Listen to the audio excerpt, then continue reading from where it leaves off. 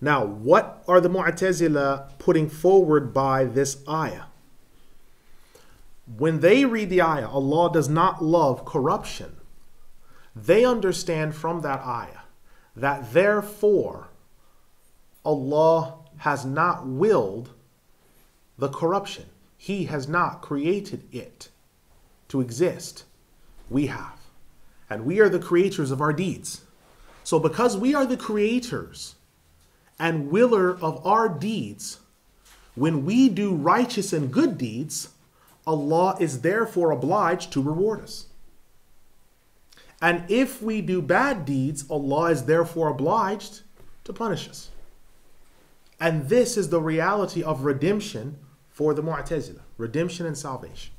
What they call, in fancy English language, soteriology, the study of salvation. What that means is their understanding of redemption and the relationship between Allah and His creation is life is what you make it. Life is what you make it. That's the understanding of the Mu'tazila position on redemption. Life's what you make it. And you find sometimes in the English language this comes out in the way that people will speak this, I do the good deeds, therefore Allah, He rewards me because He has to. When I changed, when I fixed myself up, when I did this. You look at the opposite of this for Muslim Orthodoxy or Ahl Sunnah wal Jama'ah, who understand that there is a difference between what Allah has willed in that He has created it to exist, and between what Allah is pleased with and what one is rewarded with and what Allah finds as blessed and righteous, because there are two different things. And then he quotes the ayah, and He is not pleased for His slaves' kufr. It doesn't say, and He did not will for His slaves' kufr. It said He is not pleased that His slaves use kufr. He is not pleased for His slaves to have kufr. You contrast that with another ayah in Surah Al-Hujurat, the 49th surah, where Allah says, He, Allah, has made beloved to you iman and made hated to you unbelief, when talking about the believers. All of this comes down to a pivotal point in the difference between the Mu'tazila and Muslim Orthodoxy, which is the position on salvation. Najah, fawz, and inqadh. These Arabic words. What is the basis of salvation and how is man redeemed? Mu'tazila position. A man decides, because life is what you make it, the cement has not yet dried. You still have a chance. When you listen to movies and you when you watch movies or you listen to the radio or read books, you'll find that Mu'tazila current. Life is what you make it. You have to decide what you're going to do. The future isn't set yet. The Mu'tazila position. So when I do something, I decide to change up. So I do the righteous deeds and the good things and save myself from judgment. And when I go in front of Allah, Allah is therefore duty bound to reward me with the paradise, and I go inside with my deeds. And they'll quote a whole bunch of verses out of context, but they'll quote 9 or 10 verses out of context. Muslim Orthodoxy's understanding. Surah Al-Zumar, the 39th surah, ayat 51 through 53. You cannot make to hear those who are dead in their graves when they turn away. You cannot make to hear the one who is dead, nor make the one who is deaf to hear when they turn their backs and flee. No, the only one that shall hear is those who believe in our signs, and they are Muslims. The understanding of Ibn Abbas radiallahu anhu there in the ayah about the dead is the graves of their hearts. That means that the unbelievers are dead spiritually. So Allah revives those dead by making them Muslims and making it possible for them to respond to salvation. Because if Allah does not quicken that slave, if He does not put the testimony of faith on his tongue and the conviction in his heart, he cannot respond to salvation. And if he cannot respond to salvation, he remains dead. So you don't see at the roadside when someone's been in a car accident, the body has been horrifically mangled beyond recognition.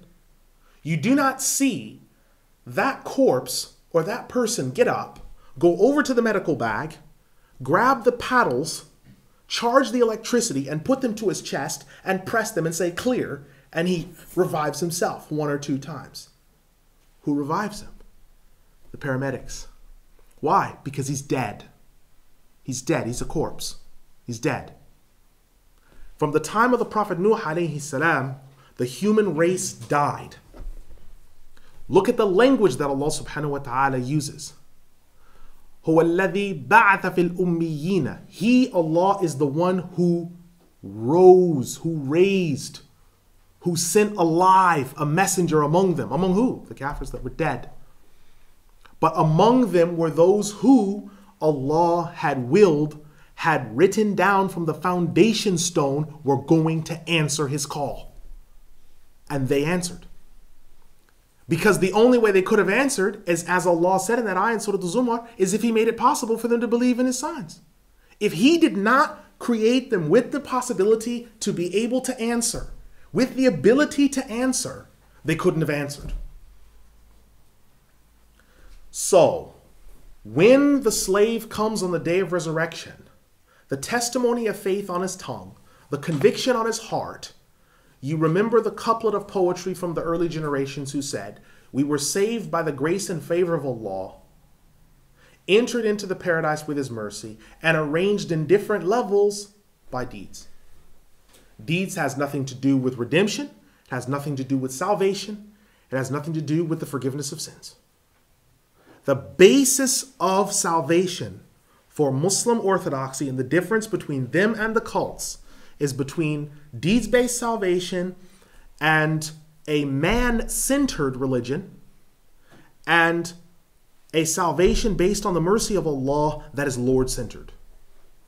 So Imam Al-Jawzi is showing us in this ayah, he is not pleased for his slaves' kufr. Then you read in Surah Al-Zumar, the 39th surah, those ayat. You're thinking, well, what does this mean? Well, it means the human race is dead spiritually. There's a hadith quoted of the Prophet ﷺ, Lisan al-Arab, who said, the first one to die was Iblis. And people, what does this mean? It means because of kufr and disobedience. The first one to commit major kufr and disobedience, the first one to die was Iblis. So that means what? If you commit major kufr or major shirk, you're what? You're spiritually dead. You're spiritually dead. Oh, okay, so he just did that, and well, what do we do about that? Well, read the other hadith. Had Allah not willed for his slaves to disobey him, he would not have created shaitan. That means there's a predetermined plan in place. That means there is qada and qadr. That means that Allah has willed things and put things into place. Life is not a craps roll.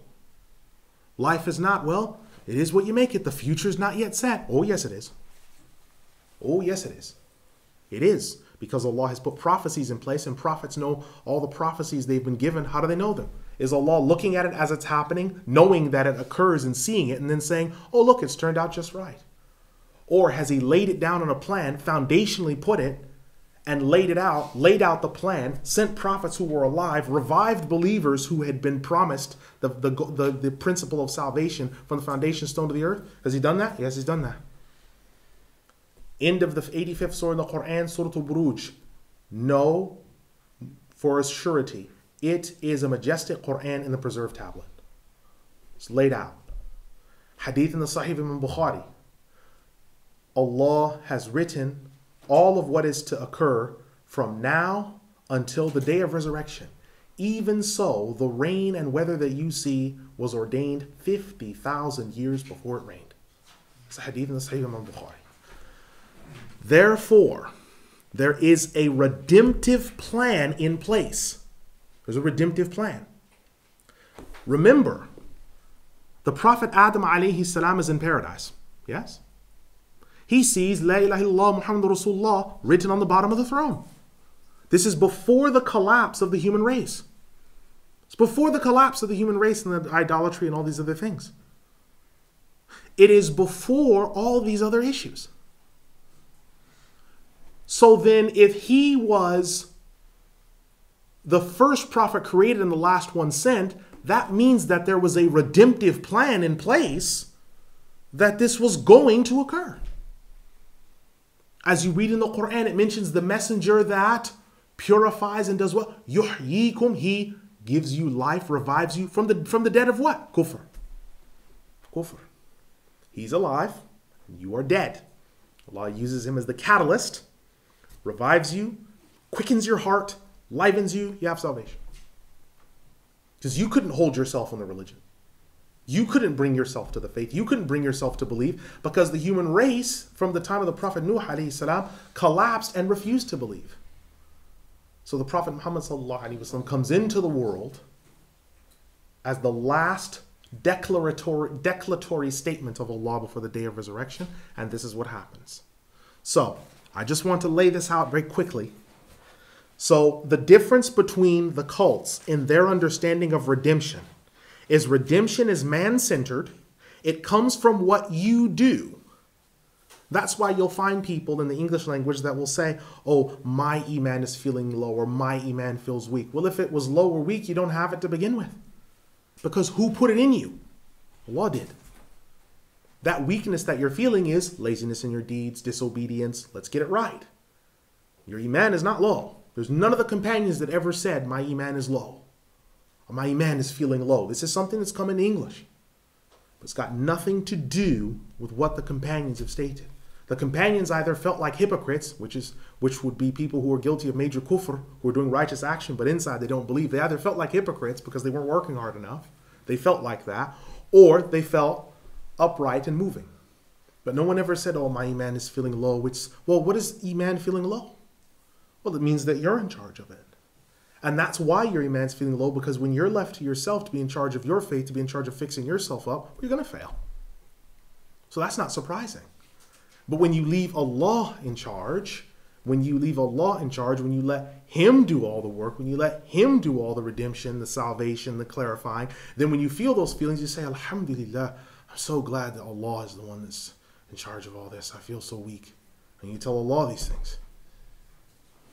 Because the good thing He's in charge, that He's remained faithful to His prophets.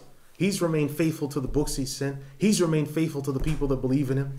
Because have they been faithful to Him? Well, no. But that's got nothing to do with the issue. Because He's the one that's given the salvation. So it's very important. This is why the Imams brought it up. Because this issue of redemption, ordainment, destiny, and the basis of salvation will come up again and again. If you read through the Quran, one thing you're going to get through your skull that will be pulverized into the gray gelatin inside of your head is Allah's got a plan set up. Allah has a plan set up. Surah Al-Shura, had it not been for a plan predetermined, we would have vanquished them as they spoke the words they said. Well, that's telling you there's a plan in place. Otherwise, well, they'd be burnt to a crispy crunch. So obviously there's a plan. Imam Al-Jawzi, rahimahullah, he says, quote, and the Exalted One has said further in this regard, He has mentioned the ayah. And when it is said to him, fear Allah, the person is prompted by arrogance and exaltation and continues in sin. His home will be the great fire. And what an evil home that is. When the Exalted One says to be prompted by arrogance, Ibn Abbas radiallahu anh says it means to have love and zealotry for what he has adopted. Love and zealotry for committing sin, longing for it, liking it, desiring it. As for the word Jahannam, Imam Ibn Al-Ambari has said that there are two things that need to be remembered. Firstly, the construction of this name or this word is not Arabic. The word Jahannam is coming from another language. However, secondly, it is an Arabized word, but it is in the feminine. And it is different to other feminine words because it does not have a ta marbuta with it.